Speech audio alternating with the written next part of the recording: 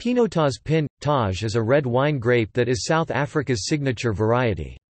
It was bred there in 1925 as a cross between Pinot Noir and Cinsault. Cinsault was known as Hermitage in South Africa at that time, hence the portmanteau name.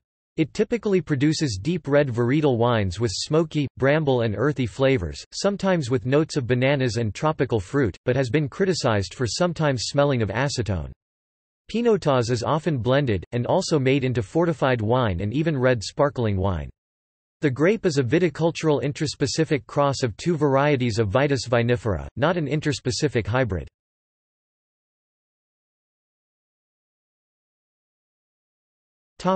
History.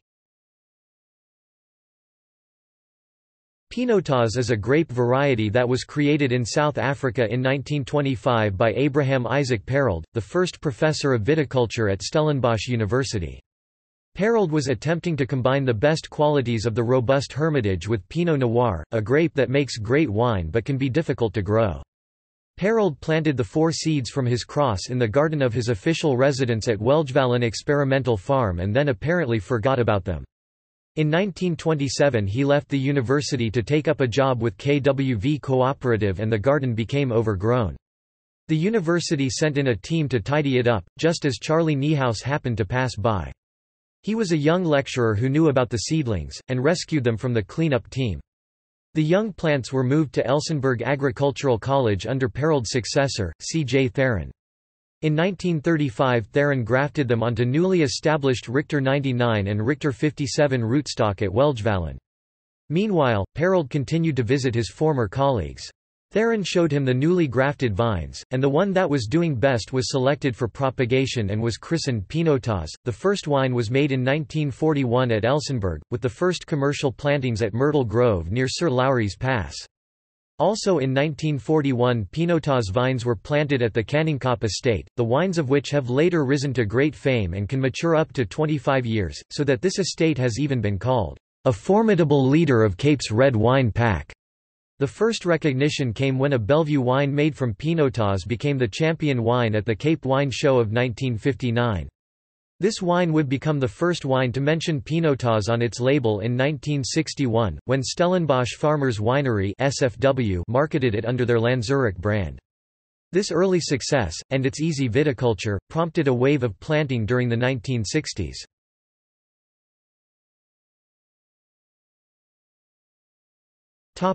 Criticism. Despite the reputation for easy cultivation, the Pinotage grape has not escaped criticism. A common complaint is the tendency to develop isoamyl acetate during winemaking, which leads to a sweet pungency that often smells like paint. A group of British masters of wine visiting in 1976 were unimpressed by Pinotage, calling the nose hot and horrible, and comparing the taste to rusty nails. Throughout its history, the grape has seen its plantings rise and fall due to the current fashion of the South African wine industry. In the early 1990s, after the end of apartheid, the world's wine market was opening to South Africa wine and winemakers ignored Pinotage in favor of more internationally recognized varieties like Syrah and Cabernet Sauvignon. Towards the end of the 20th century, the grape's fortunes began to turn, and by 1997 it commanded higher prices than any other South African grape. Oz Clarke has suggested that part of some South African winemakers' disdain for Pinotage stems from the fact that it's a distinctly new world wine, while the trend for South African wine is to reflect more European influences and flavors. Despite being a cross from a Burgundy and Rhône grape, Pinotage reflects none of the flavors of a French wine. While not a criticism itself, outside of small plantings most notably in New Zealand and the United States, Pinotage has yet to develop a significant presence in any other wine region.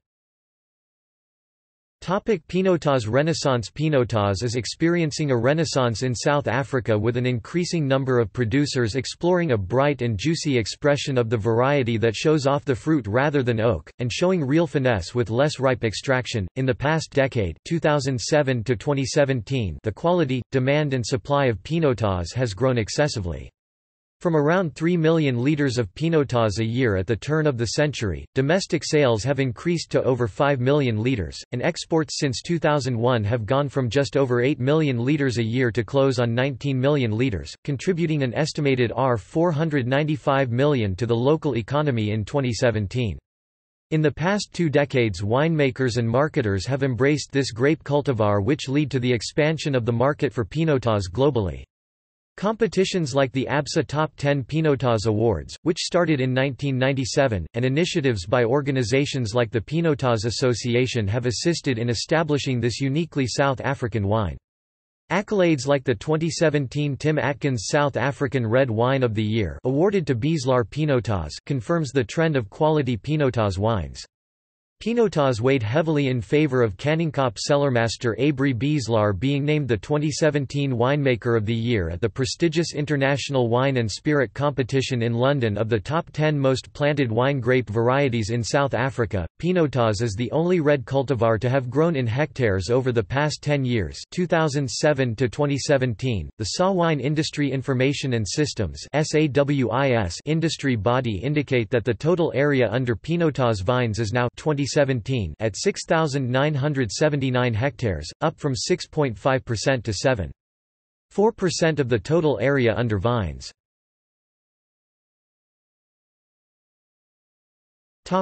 Wine regions. In addition to South Africa, Pinotage is also grown in Brazil, Canada, Israel, New Zealand, United States and Zimbabwe. In New Zealand, there are 94 acres 38 hectares of Pinotage. In the U.S., there are plantings in Arizona, California, Michigan, Oregon and Virginia. German winemakers have recently begun experimenting with the grape.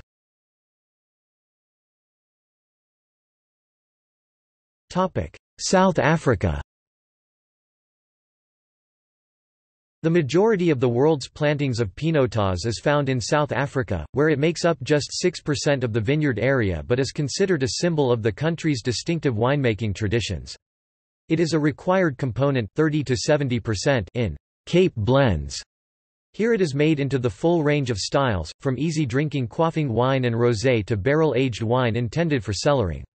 It is also made into a fortified port wine style, and even a red sparkling wine.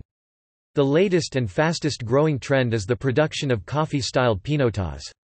The grape is very dependent on the skill and style of winemaking, with well-made examples having the potential to produce deep-colored, fruity wines that can be accessible early as well as age. Pinotage is produced in other countries than its native South Africa.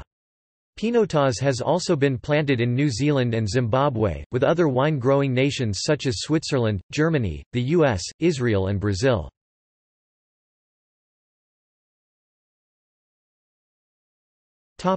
Viticulture and winemaking.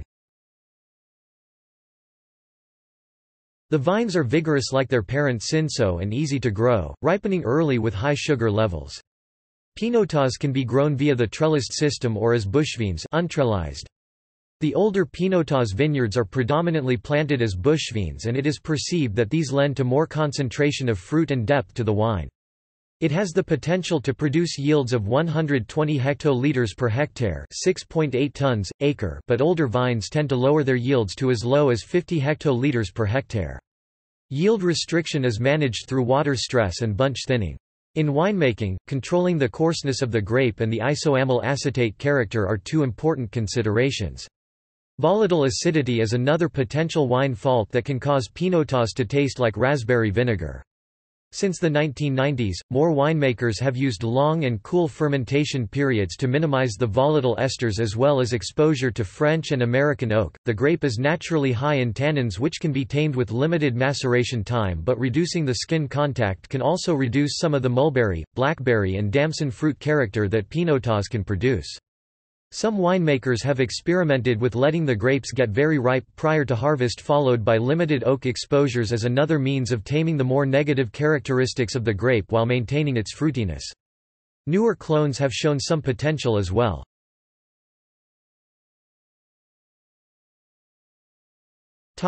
Synonyms.